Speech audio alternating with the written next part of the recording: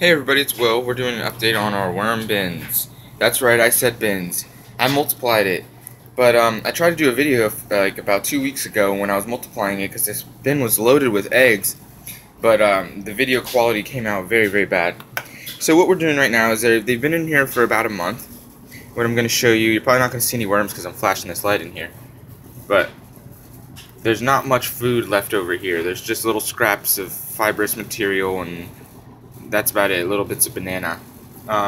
So what we fed them over the course of this month, crushed eggshells, asparagus, which you see this fiber here left of the asparagus.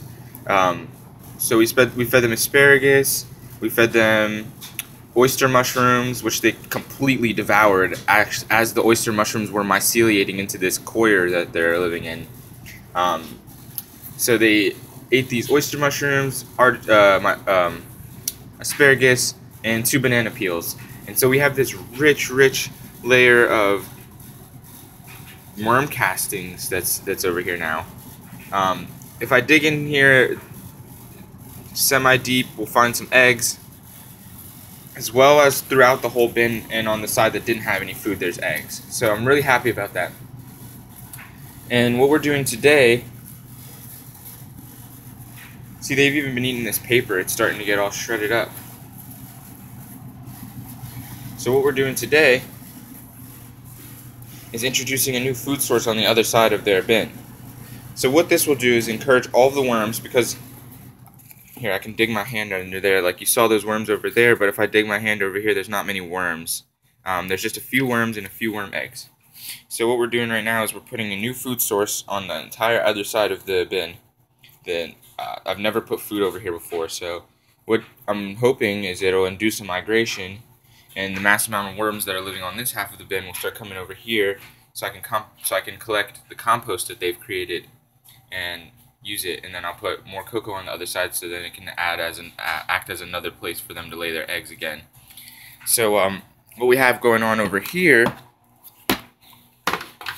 is we just have a bunch of shredded paper, and underneath there's cocoa, and then on this side looks like they're almost done eating too. We had a few banana peels.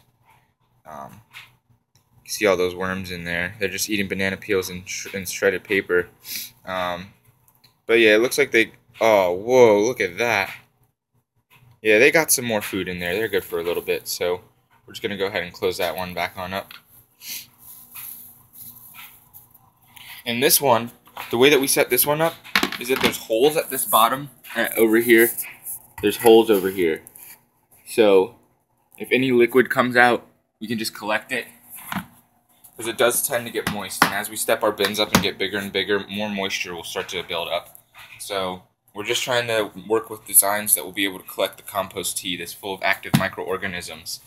That's the one thing I love about worms, is that they produce active beneficial microorganisms that live on their castings, which is their poop. And the active microorganisms are bacteria that actually are feeding off of the worm poop.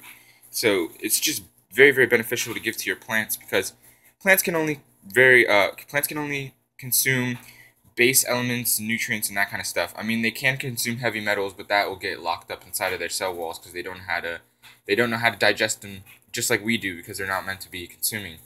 So the microbacteria, and this is like what we're doing with the Bokashi effective microorganisms, they eat organic material like waste, like poop, or other organic material, and they poop it out in more bioavailable forms for the plants to absorb. So that's one of the reasons why we love worms so much. Another reason is because we can just get rid of this food without producing any waste and get a beneficial product from it.